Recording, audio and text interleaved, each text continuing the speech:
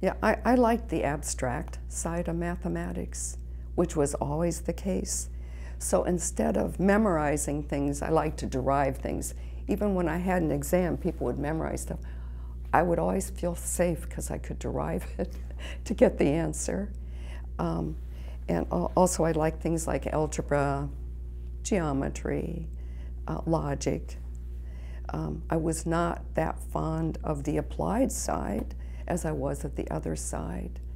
And I didn't like things like statistics as much as I liked the other side. So I always stayed sort of abstractly thinking about things. That was and has always been the case.